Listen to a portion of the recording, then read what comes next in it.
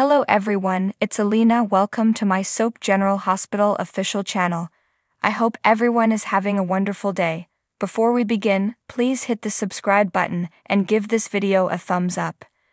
At General Hospital, Laura's eyes overflowed with tears as she glanced at a portrait of Bobbie on the memorial wall. She kissed the tips of her fingers and softly caressed the frame of Bobbie's portrait, just as Spencer walked up. Overcome with passion, Laura held her grandson firmly. At Harborview Towers, Sam and Dante exited their apartment and joined a solemn-faced Sunny at the elevator. They exchanged modest greetings and boarded the elevator together. At Maxie's house, Maxie was getting James ready to help Cody out at the stables when Felicia and Anna arrived to pick her up for Bobbie's burial. Everyone was solemn as they exchanged hugs. Meanwhile, Jocelyn opened the door of her mother's home and received a grief-stricken Lucas, who explained that he had arrived in town just an hour earlier. After he exchanged hugs with both his niece and his nephew, Michael extended his condolences to his uncle. In the master bedroom, Carly sat at her vanity and glanced at a photograph of Bobbie that had been shot during the nurses' ball. Carly's countenance filled with sadness, and her eyes welled up with tears as she laid the photos down and picked up a necklace to finish getting ready for her mother's burial. A little while later, Carly entered the living room, where Drew was waiting. Just then, Lucas, Michael, and Jocelyn arrived from the foyer, and Carly hurried up to embrace her brother with a hug. "How are we going to do this?" Carly asked. "I don't know, but we will," Lucas said.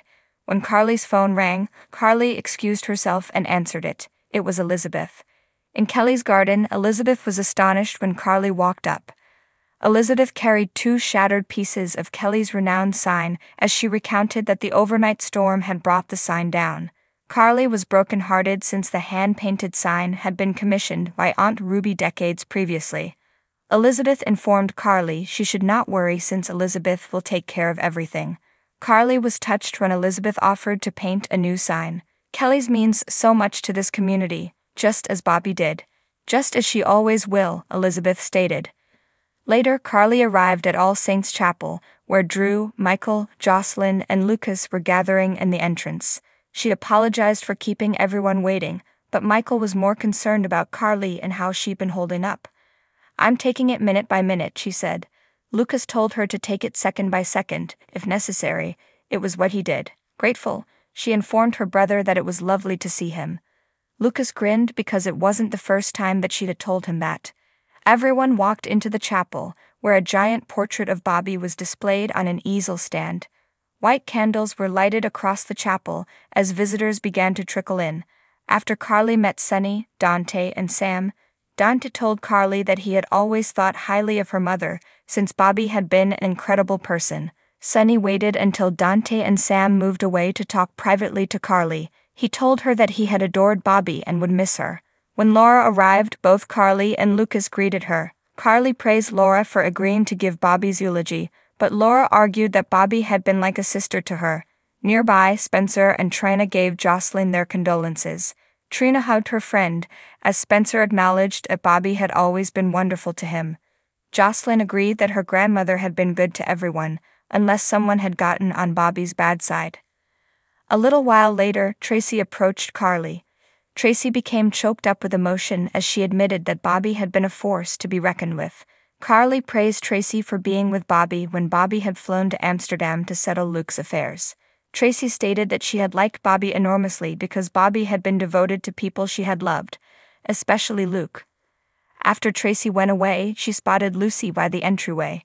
Tracy made a beeline for her, but Lucy informed Tracy that she had no intention of battling with Tracy. Tracy revealed that she had approached Lucy to suggest that they make a truce for the day out of respect for Bobbie. Lucy agreed, and she noted that Bobbie had been Luke's ride or die. Tracy agreed that the same had been true for Luke. Maxie, Felicia, and Anna entered the church and halted when they spotted a giant picture board with photos of Bobbie's life. Felicia emotionally suggested that Bobbie was with BJ and Tony. Maxie acknowledged that she had vivid recollections of her uncle Tony following the heart transplant, but she knew they couldn't be genuine because she'd been unconscious. When Maxie, Felicia, and Anna continued in, Maxie spotted a stranger among the crowd. The young woman was concentrating on her phone. Meanwhile, Willow met Michael and apologized for running late. Willow revealed that Monica had been under the weather, and it had taken some cajoling to get Monica to stay home. Nearby, Alexis lit a candle as she and Christina remembered Bobbie and how Bobbie had been a source of strength and support when Christina had been recovering from an abusive relationship with Kiefer Bauer. Alexis recalled a particular chat that she'd had with Bobbie when Bobbie had opened up about surviving both an abusive father and an abusive spouse. Elsewhere in the chapel, Laura checked on Scott, but he confessed that he had no idea what to say about Bobbie when it was his turn to speak. After everyone took their places, Maxie observed the mystery woman sat at the back of the church. Maxie questioned if Anna recognized the woman, but Anna had no idea who the woman was. Anna reminded Maxie that Bobbie had touched too many lives to count. Thus the woman might have been one of Bobbie's patients. Moments later, everyone stood as Bobbie's casket was carried to the front of the church by Lucas, Michael, Felix, Spencer, Kevin, and Drew. Carly's eyes filled with fresh tears as she watched. After the priest opened with a prayer, Laura stood to speak. Laura revealed that she and Bobbie had been more than sisters-in-law, they'd been friends.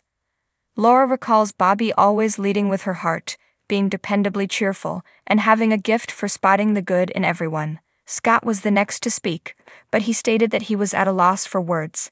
"How do you memorialize someone as complicated as Bobbie?" he said. Scott reminded everyone of Bobbie's diverse network of pals, which included an Aztec princess and fitness guru Richard Simmons. Scott talked of Bobbie's kindness and generosity, and he confessed that he had only just understood that he and Bobbie had been intended to be the best of friends, even though he had loved her. Elizabeth followed Scott, and she agreed that it hadn't been a secret that Bobbie had grown up with a lot of tragedy, yet it had never crushed Bobbie's spirit or held her back. Elizabeth said that Bobbie had harnessed her past and turned it into power, wisdom, and healing since it was who Bobbie was.